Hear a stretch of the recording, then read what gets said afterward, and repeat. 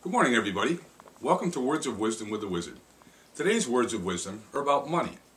If you're the type of person that money is not important to you, chances are you don't have any.